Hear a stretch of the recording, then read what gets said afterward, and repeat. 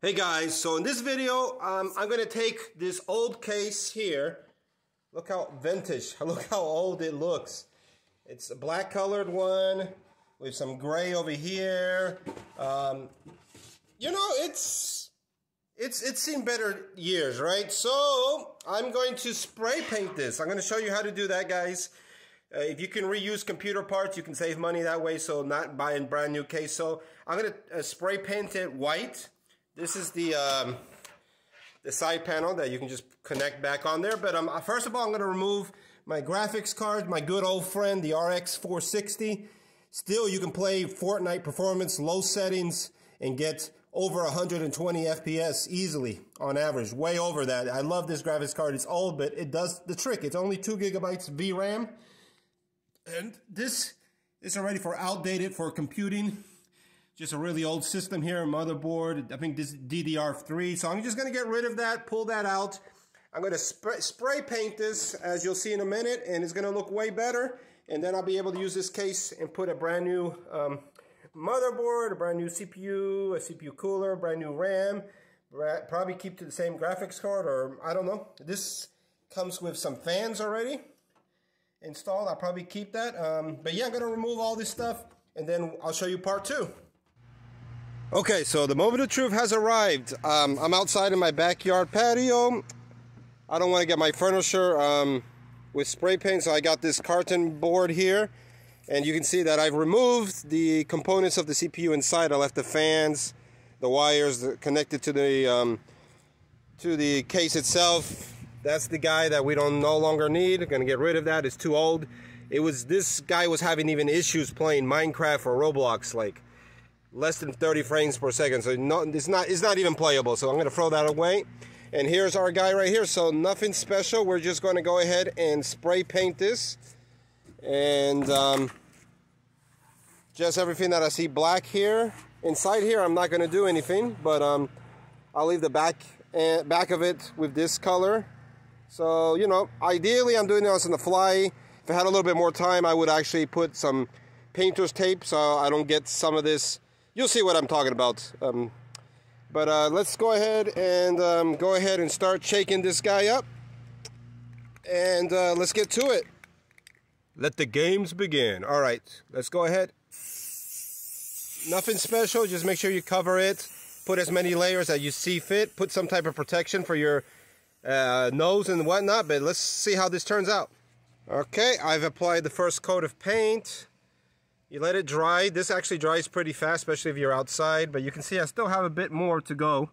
But just going to go ahead and, you know, spray this. Let it dry a little bit, like 1 minute, 2 minutes in between the sprays. And let's see how this turns out. Should look good at the end. Alright, so I pretty much covered it all. Look at the difference in the case. Look how different it looks.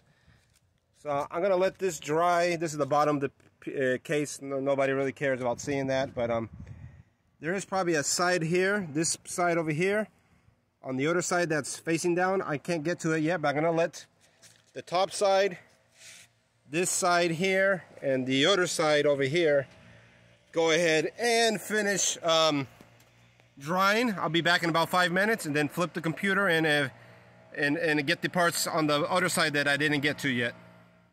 Like I said earlier, this paint tends to dry pretty quick. Oops, I spoke too soon. You see, I applied too much paint on this side, and you can see I'm going to have to redo that part because I got a little bit of paint on my fingers, but I'm going to wait this out. You may need to wait. I thought it was going to dry quicker. So almost 5 minutes, but maybe on the safe bet, 10 or 15 minutes.